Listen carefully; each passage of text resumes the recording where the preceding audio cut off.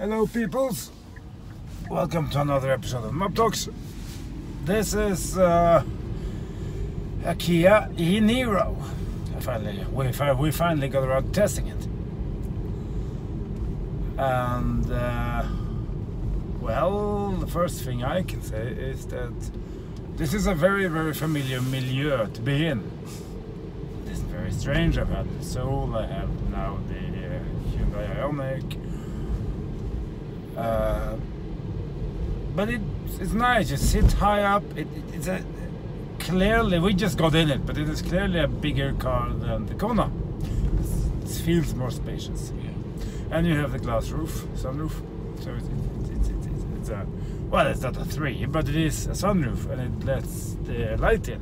You can also open it. I won't open it now because it's a grey day and it's slightly wet outside, so we don't want that in the car, do we? But we have to thank Bertel, Steen and Sarpsborg for lending us the car. Yeah. Very service-minded. We were now at 12 o'clock and the sales guy just said to us, we close at 2, be back till then. Yeah. Let's go over the interior. This isn't going to be a deep dive into it, but still. Light and air. The screen, which is the same basic system as it is in all Kia Hyundais, basically. The newer ones are a little bit bigger. But it's the same thing. You have the EV information here, and your charging, and your driving, and your radio, and so on, and your maps, and navigation. Climate control buttons. This is a wireless charging space. It's a little bit fiddly, but that's how it is there at least. I like this Jaguar-esque gear buttons or direction selector. You just twist it, and you have park, and you have auto hold here. All your normal amenities, of course: heating, cooled seats, heated steering wheel, park sensors, and drive mode, and so on. And here you have a big cubby hold, or if you want, you can have cup holders. Just do this, or you can just cover it up, of course. I like the fact that they moved the buttons here vis-a-vis the Ioniq, where the buttons are in the back. They're a little bit here, you can actually see them, so they're easy to find in darkness. Nice accessible storage space. Big, not that big actually, a little bit deep but narrow center armrest.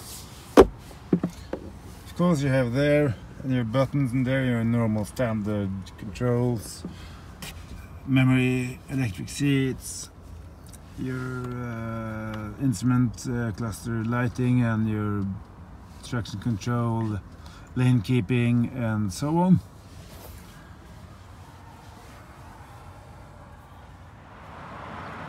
I like the front. I like this contrast color. I think it's on all cars. It's going to break up. This is the charcoal grey. Charging port here. It's got a bit of flack because it isn't very well isolated against snow, so it builds up here and it freezes, and it sometimes also prohibits you from charging. Back seat. Space is considerably better than in the Kona, which is very narrow. This is behind itself, and I can. It's a pinch, but it works. Headroom. Yeah. And the view out from the back is good.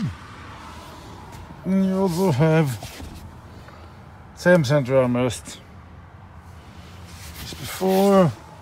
No ski opening. It's much easier to get in and out of it, given that you have your chargers, deep boot, very nice. Subwoofer here, small No. Then you have under here you have a tire repair kit and stuff. Maybe you can fit some charge cables here.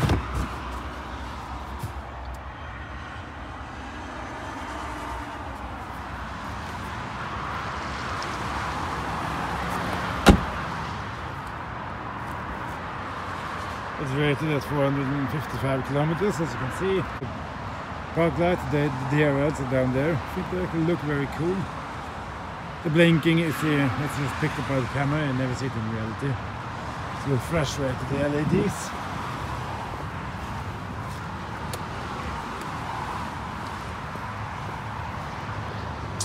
And of course you have the driving lights here. This is a full LED light package on the car, so it lights up very well in darkness. Sadly, I don't have time to test that today. Also have Apple CarPlay and the stereo from JBL. It rocks. Not quite as well. I don't know. We are a little bit, what do you say? We are a little bit spoiled with the Tesla. Yeah, we were on Tesla's a few weeks back, and yeah. it's like we're a little bit spoiled with. Yeah, because their stereo sound is just so. Nobody can touch that. Yes, you can, but Mercedes. It's I mean, it's just really, really, really loud and so well defined, and so it fills up all the gaps. Yeah. But the sound system here is good. It's a good cars. I mean, it's a Kia, you know, they've really become very good cars. And now if you wonder where we are, this is Moss Airport, Rygge, and it's a fully functional airport, one of the most modern in Norway. And it was closed down, what, 4 years ago now? 3 or 4 years ago. And it's crazy, because everything is here. So it's I thought, well, you know, we have space here to do whatever you want to. Yeah, but that's also a shame that we have a fully functional airport. Then it's just dead. Yeah, it's the saddest thing you can imagine to see. Anyway, the car, especially for me as a plane enthusiast. So. Yeah, we can have some fun. Oh, we can take the 3 there. Brilliant. It's a big car. It's a big parking space here. You can have fun with the Model 3. This car, you know, it's the... Yeah, it goes alright. I mean, if you come from a 2-liter diesel, then this will have cost me just blow your pants off. And most people do come from 2-liter diesel. The seats are good. But a good thing I don't get car sick. Haha, no, you didn't. No, not in this one. You did get car sick. But this doesn't invite to. I mean, it's good to sit high up again. It's a nice place to be. As in all cars from this car, from the Kia E-Niro, you know, it just become better and better and better for every iteration I drive. And you get in here, we started off with 360 kilometers. And if you toggle through Sport and Normal and Eco Plus, it changes the range readout accordingly, so it does some mathematics there.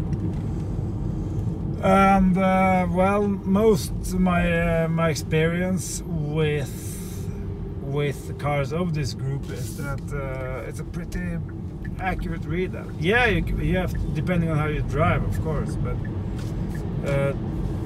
you can trust it mostly. You have to, of course, add the buffer on top, but if you drive sensibly, there's no problem getting 300 kilometers out of this thing today.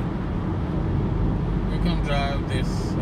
I think if you drive carefully, you can drive to Trondheim with this with only one stop.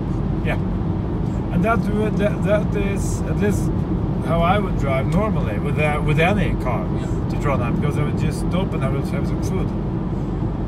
So you wouldn't use any more time.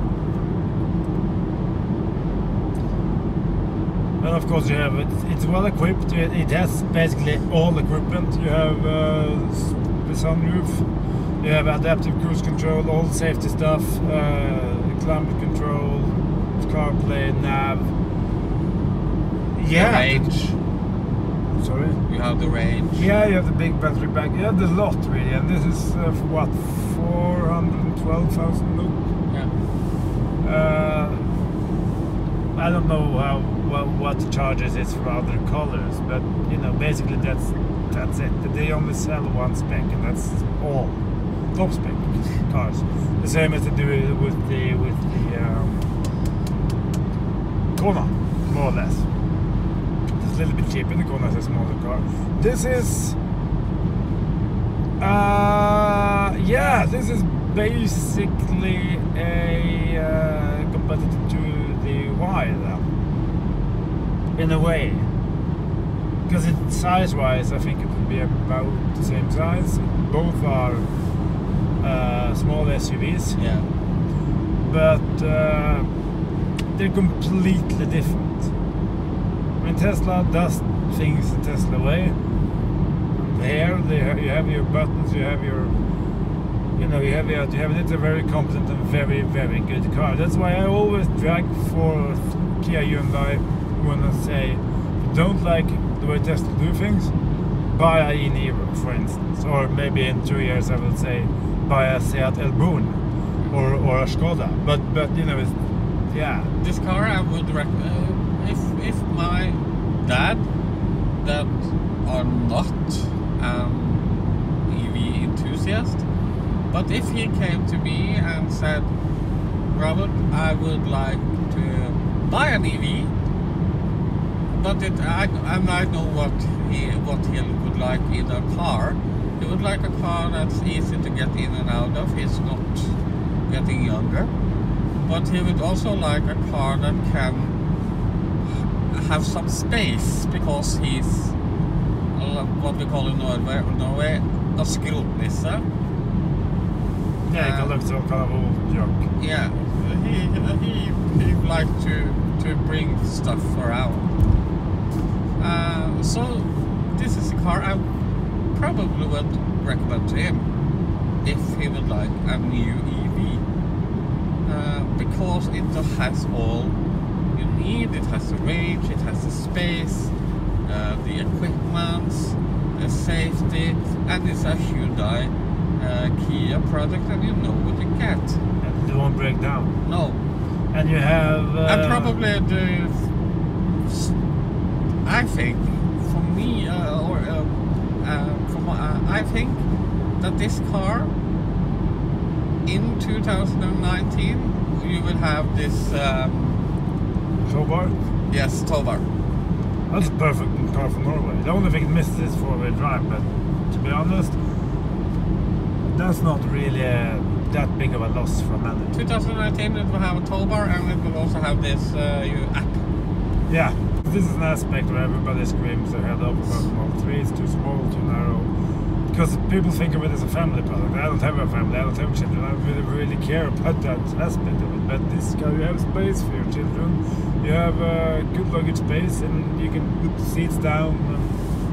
It's a good family car. We can fit the... I mean, a person in the EV association, in the board I'm on, he got his car recently, and they have 2 or 3 children or something. I think it's true. Yeah, and they're really happy with it. It fills all their needs, and it's $41,000 is a lot of money for many people. I understand that, but the running costs are low, and at least at home, I mean, I had my Soul, so I used Bertel very much for questions and servicing and all that kind of things. Very nice service, nice people. You're always welcome there. So they have a very well built out organization. They're everywhere, basically. I think this is going to be a very good car for very many people. It's a Norway friendly car. It is.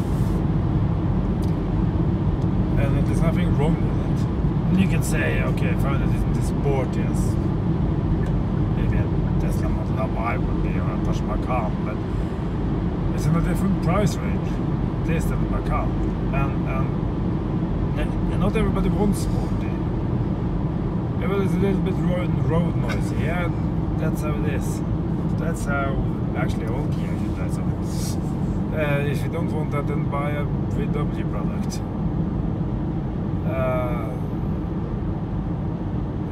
It's a competent, well thought out, practical, well equipped package of a car that will never scare you. You will never be lost in it. And it most probably, maybe apart from a puncture, never will leave you stranded either. So, and it can support high power charging. So, as more and more high powered chargers plunk up across our country and also across Europe, you will be able to go where you want with it. Well, I guess it's time to draw a conclusion. I came up with a word on the way here that I think sums up the car pretty well. It's a solid car. Yeah. Very good choice of word. Yeah, I mean, there's nothing wrong with it. Yes, it could have been more, it could have done a bit other things. It could have been more sporty, it could have been frunk, it could have done this and that. But it doesn't. But it is solid, and you know, there's nothing wrong with it. Everything is where it's supposed to be, and everything is, I don't know, it's like a Mazda or a Honda, or it's just competent in every way. Is it sporty? No. Is it meant to be sporty? No. And that's perfectly okay. Very good car though. Anything to add? No, I think you summed up it very well. Solid car, you know what to get. It's a Hyundai. Oh, sorry, it's a Kia. So you know what to get. Yeah, I think this year it will be the E-Niro's year. It will be the Tesla Model 3's year, but if you don't want a Tesla, this is a very good alternative. It's a very good family car. Yeah. Because you get space for the dog if it isn't a too big dog. If it's a too big dog, you need something else. A Suburban, for instance. But that's not electric. No. Or you can just buy a Passat wagon, probably. Yeah. So, but anyway, that's all for now. Like, comment, subscribe, Share. yeah, all that stuff. And see you in the next one. Bye. Bye.